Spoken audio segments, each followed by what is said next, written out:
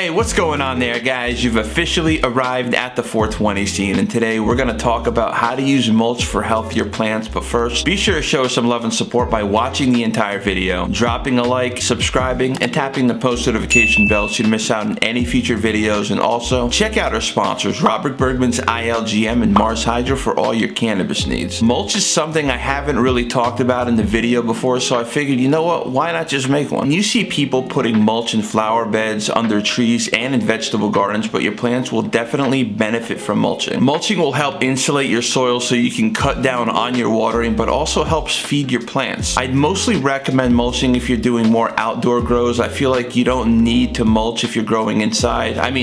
But you could, depending on why you'd need to mulch indoors in the first place. So if you're in the Northeast or much colder climates where you have shorter summers and you like growing outdoors, mulching will definitely provide you with better insulation so it can handle a lot colder temperatures. Act almost like a blanket to help keep your roots warm and slow down the evaporation, which is why I said you don't need to water as frequently. Mulch will also help your soil quality, allowing for better air and water movement around your roots, and also, as organic mulch decomposes, it delivers nutrients to your soil and supports the growth of healthy microbes that improve the quality of your soil, while at the same time protecting your plants against pests. Now, I remember an outdoor grow that I did a few years ago. Some of you guys might actually remember the lemon dream. This was like maybe 2 or 3 years ago. Well, we had weeds start growing out of the soil randomly, but if you're mulching, it helps prevent weeds from growing, and if they do end up growing, you know, they're pretty easy to pull out anyway. So this is also another plus for the outdoor grower. Obviously, weeds isn't something you really have to worry about if you're growing indoors. I mean, at least I never had that problem growing indoors. Mulch also slows down soil erosion, so your soil will be healthier longer. And of course, this goes for the outdoor grower. Now, here's the question you guys might be asking. What kind of mulch is best for cannabis? You could use wood chips, shredded tree bark, you can use grass clippings, you can take your dry leaves and shred them and top dress your soil. You could use straw, newspaper, your garden clippings, all that stuff is going to be good for your soil and your roots. I know you've seen some of the leaves that I cut down and just kind of left in the soil. There really is no harm in that. Also, if you're lacking nitrogen, grass clippings would be great. When your grass clippings break down, they deliver nitrogen to your soil, but the only thing that kind of sucks is it will attract some other bugs and insects into your garden. But if you're using stuff like microbial, you know, you'll be good to go. I know you guys are like, straw? Seriously?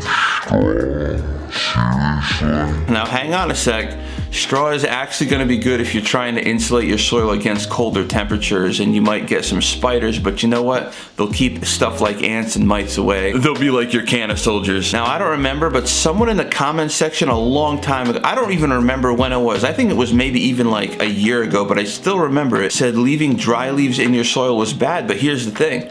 Dry leaves is probably the best thing you could throw on your soil. They're great for insulation. They'll improve the aeration of your topsoil, and they do a killer job preventing water evaporation. And dry leaves are free. You can't be free, right? I mean, you know, this is all good stuff. Now, guys, even though I did say mulching is for outdoors, it doesn't necessarily mean you can't mulch indoors. For example, remember I was saying that, you know, it's 63 degrees in our garden, right? I mean, heck, it's getting colder out, and you want to throw some straw and some leaves in your garden, and you know what? Just go for it, right? The only thing it's going to do is help your roots out, and roots are literally the most important piece to your plants. You got to protect them. So I think this is a great time to come out with this video. You know what? I wish I came out with this video earlier, especially with the winter coming, and maybe some of you guys are struggling with the colder temps, but mulching your soil is super important that I feel like a lot of people just straight up don't cover, so I'm covering it now. And I know some of you guys are complaining about the colder temperatures. Well, you know what? This is definitely going to help your plants out in the long run, especially if you plan on growing in these harsh winter months that are coming. And also, on a side note, if you got questions about your garden, you just want to hit me up, our link to our Instagram will be in the description below. And also, let me know in the comment section below if you've done any mulching. I'm just kind of curious about that sort of thing. So I'm going to close off today's video. Be sure to drop a fat thumbs up, drop that fat like, and subscribe for more content. I hope everybody has a great weekend. I'll see you guys on Tuesday, and as always, stay safe.